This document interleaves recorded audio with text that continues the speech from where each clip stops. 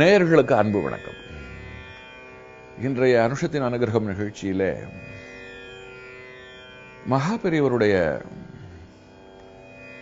ஒரு எளிய புத்திசாலித்தனம் அல்லது இக்கட்டான சூழ்நிலையை சமாளிக்கின்ற ஒரு தன்மை, அது எப்படிப்பட்டது என்பதை நாம் தெரிந்து கொள்வதற்கு தோதாக ஒரு சம்பவம். பெரியவர் தான் மடாதிபதியாக இருந்த வரையிலே மடத்தில் ஒரு சிறு தவறு கூட நேரிட்டா விடாதபடி ரொம்ப கவனமாக இருந்தார். மடம் என்பது சமூகத்தினுடைய முடத்தை போக்குவதற்கு ஆதிசங்கரர் மடத்தை ஸ்தாபிதம் செய்த காரணமே மக்களுக்கு நல்வழி காட்ட வேண்டும், வேதத்தை போதித்து அந்த வேதத்தில் சொன்னபடி மக்களை நடக்க செய்ய வேண்டும். சமூகத்தில் நல்ல ஆன்மீகம் இருந்தது என்று சொன்னால் அமைதி இருக்கும். அமைதி இருந்தால் இன்பம் தானாக வந்துவிடும். அமைதியும் சாந்தமும் நிலவுகின்ற ஒரு மண்ணிலே தப்பு தவறுகள் நடக்காது. தப்பு தவறு இல்லாத இடத்திலே தர்மம் இருக்கும். தர்மம் இருக்கின்ற இடத்திலே மற்ற எல்லாமே வந்துவிடும். குறிப்பாக மழை. நல்ல மழை பெய்து விட்டாலே போதும், நல்ல விளைச்சல், யாருக்கும் பசி இருக்காது. இப்படி ஒன்றை தொட்டு ஒன்று, அந்த ஒன்றை தொட்டு இன்னொன்று என்று ஒரு சங்கிலி பிணைப்பு போல் இந்த விஷயங்கள் உள்ளன. அதனாலதான் ஆதிசங்கரர் ஒரு ஊருக்கு ஒருவராது இருந்து கொண்டு இதை போன்ற காரியங்களை செய்ய வேண்டும் என்கின்ற அடிப்படையிலே மடத்தை ஸ்தாபிதம் செய்து மடத்தை நிர்வகித்து வருகிறார். அந்த வகையில் மடம் என்பது அருளை வளர்த்து அருளை அளிக்கின்ற ஒரு இடம். மடத்துல பெரிய அளவில் பொருளுக்கு இடம் கிடையாது. ஆனால் பொருள் இல்லாமல் இயங்க முடியாது. ஒரு ஊருக்கு போறோம், ஒரு இடத்துல தங்குகிறோம், அவருக்கென்று சில கடப்பாடுகள் இருக்கின்றன. அவைகளை எல்லாம் செய்யும் பொழுது அதற்கென்று ஒரு பொருள் தேவைப்படுகிறது. உதாரணமாக மடத்திற்கென்று சொந்தமாக சந்திரமௌலீஸ்வரர் லிங்கம் இருக்கிறது. அதற்கு அன்றாடம் பூஜை செய்ய வேண்டும். இதற்கெல்லாம் பக்தர்கள் தாங்களாக முன் வந்து நன்கொடைகளை தருகிறார்கள். நிறைய பேர் தங்களுடைய சொத்தை மடத்திற்கு எழுதி வைத்திருக்கிறார்கள். இவர்களெல்லாம் எதற்காக இதை செய்திருக்கிறார்கள் என்று சொன்னால், இந்த மடம் நல்ல விதமாக செயல்படுகிறது, நல்ல விதமான செயல்பாட்டுக்கு எங்களால் ஆன ஒரு உதவி. எங்களால் தனித்திருந்து எங்கள் பணத்தை வைத்துக் கொண்டு செய்ய முடியாது, எங்களுக்கு அதற்கான ஒரு தகுதி இல்லை. ஆனால் மடம் என்பது ஆதிசங்கரால் நிர்மாணிக்கப்பட்ட ஒரு தகுதியோடு இருக்கின்ற காரணத்தினாலே அது செய்கிறது. அது செய்வதற்கு நாங்கள் உதவி செய்கிறோம் என்று.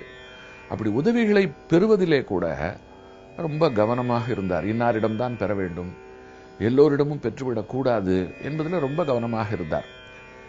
ஒரு முறை ஒரு வியாபாரி பெரியவரை தரிசனம் செய்ய வந்து வெற்றிலை, பாக்கு, பழம் இவைகளை எல்லாம் தட்டிலே வைத்து கட்டுக்கட்டாக பணத்தையும் வைத்து பெரியவர் முன்னாலே வைத்து சாஷ்டாங்கமாக விழுந்து வணங்கி, மடத்திற்கு இது நான் தரும் காணிக்கை என்று சொன்னார். பெரியவர், இந்த பூ, பழம் இவைகளை மட்டும் நான் எடுத்துக்கொள்கிறேன், பணத்தை நீயே வைத்துக்கொள், எனக்கு வேண்டாம், மடத்திற்கு இப்பொழுது எந்த தேவையும் இல்லை என்று சொல்லிவிட்டார். வந்தவருக்கு ரொம்ப ஆச்சரியம். பூ பழத்தை எடுத்துக்கொள்கிறேன் என்கிறார், பணத்தை எடுத்துக்கொள்ளவில்லையே என்று. வேறு வழி இல்லாமல் அவர் அந்த பணத்தை திரும்ப எடுத்து சென்றார்.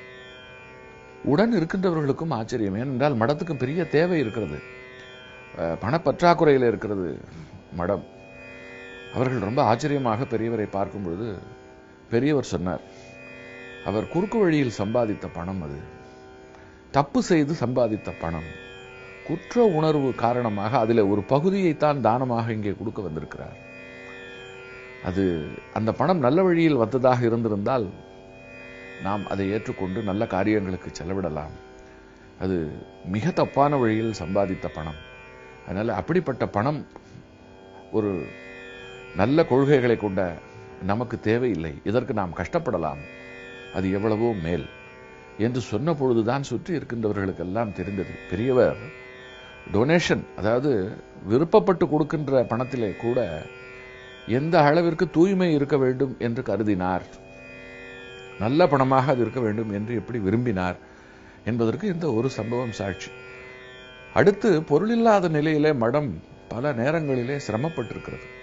ஒருமுறை ஒருவேளை சமைப்பதற்குத்தான் மளிகை சாமான் எல்லாம் இருக்கிறது. இது ஒரு கேம்ப், ஒரு முகாம் இட்டிருக்கிற இடத்திலே நடந்த ஒரு விஷயம். அப்பொழுது பார்த்து 20 பேருக்கு மேல் மடத்திற்கு வந்து விட்டார்கள். இரவு நேரம் பசியோடு வந்திருக்கிறார்கள். மடத்திலே தங்கி மறுநாள் பூஜையை பார்த்துவிட்டு அவர்கள் ஊருக்கு திரும்ப வேண்டும் என்பது அவர்களுடைய விருப்பம். மடத்துக்கு வந்தால் நிச்சயம் வயிறார சாப்பாடு கிடைக்கும் என்று நம்பி அவர்கள் பசியோடு வந்திருக்கிறார்கள். வெகு தூரத்திலிருந்து வந்திருக்கிறார்கள். அவர்களுக்கு அன்னம் பாலிக்க வேண்டும். ஆனால் என்ன ஒரு ஆச்சரியம் என்று சொன்னால், அரிசி இருக்கிறது, பயத்தம்பருப்பு என்று சொல்லக்கூடிய பாசிப்பருப்பு இருக்கிறது. இதை தவிர மடத்தில் கையிருப்பு எதுவுமே இல்லை. இதை வைத்துக்கொண்டு அவர்களுக்கு எதை சமைத்து என்ன செய்வது? பெரியவர் உடனே கூப்பிட்டு இவர்களுக்கான உணவை ஏற்பாடு செய்து இவர்களுக்கு சாப்பிட கொடுங்கள் என்று சொல்லவும் தயங்கி தயங்கி பெரியவரிடம் சொல்லுகின்றார்கள், அரிசி பயத்தம்பருப்பை தவிர வேறு எதுவும் இல்லை பெரியவா, என்ன செய்வது என்று கேட்கும் பொழுது பெரியவர் ஒரு வினாடி கூட யோசிக்கவில்லை. சிரித்துக்கொண்டே சொன்னார், அரிசியை களைந்து அந்த ஜலம் இருக்கிறது அல்லவா, அதிலே எலும்பிச்சம்பழத்தை பிழிந்து விட்டு நார்த்தங்காய் என்று சொல்லுவோம், ஊறுகாய்க்கு பயன்படுத்துவது, அந்த நார்த்தங்காய் நாரத்தை இலையையும் உப்பையும் போட்டு அந்த அரிசியை களைந்த நீர் இருக்கிறது அல்லவா, அதை கலக்கிவிட்டால் அது குடிப்பதற்கு மிக உகந்த ஒரு ரசம் போல ஆகிவிடும். இந்த பயத்தம்பருப்பு இருக்கிறதே, அதை வேக வைத்து கொதிக்கின்ற ஜலத்திலே எலுமிச்சை ரசம் விட்டால் அது ரசமாகி விடுகிறது.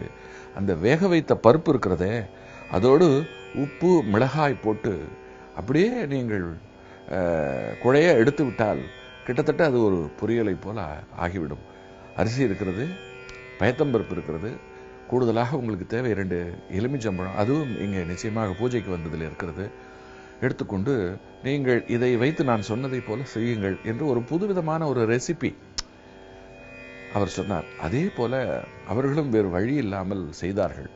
ஆனால் சொன்னால் நம்ப மாட்டீர்கள், அந்த உணவை சாப்பிட்டவர்கள் இப்படி ஒரு புது ருசியோடு கூடின ஒரு உணவை நாங்கள் இது நாள் வரையும் சாப்பிட்டதே இல்லை, தேவாமிர்தமாக இருக்கிறது, இப்படி ஒரு உணவு இருப்பதே எங்களுக்கு தெரியாது, இது எப்படி செய்ய வேண்டும் என்று சொல்லுங்கள் என்று சொன்ன பொழுதுதான் பெரியவருடைய ரெசிபி, அதாவது சந்தர்ப்ப சூழ்நிலைக்கு ஏற்ப இருப்பதை வைத்துக்கொண்டு சமாளிக்கின்ற ஒரு ஆற்றல் இருக்கிறதே, அது எல்லோருக்கும் தெரிந்தது. அதற்கு பிறகு பெரியவா சொல்லி நாங்கள் இதை செய்தோம். இருப்பதிலேயே மிக எளிமையான ஒரு சமையல் இது, வழி இல்லாமல் செய்தோம். எங்களை பொறுத்தமட்டில் இது ஒரு தரித்திர சமையல், ஆனால் உங்களை பொறுத்தமட்டிலே இது ஒரு குபேர சுவையோடு இருக்கிறது என்பது மிகப்பெரிய ஆச்சரியம் என்று அவர்கள் சொன்னார்கள். இதுபோல் இக்கட்டான தருணங்கள், அந்த இக்கட்டான தருணங்களை துளியும் பதட்டமின்றி துளியும் தயக்கமின்றி பெரியவர் எதிர்கொண்ட தருணங்கள் மடத்திலே மிக அதிகம். அந்த ஒவ்வொரு தருணமும் தான் அவர் எப்படி ஒப்பற்ற சன்னியாசியாக வாழ்ந்தார் என்பதை நமக்கு உணர்த்துகிறது. அநேக சம்பவங்கள் இதுபோல் சிந்திப்பதற்கு இருக்கின்றன. தொடர்ந்து சிந்திப்போம். காஞ்சி நகர் உரையும் காமகோட்டி குருவே, காமகோட்டி குருவே, காமகோட்டி குருவே.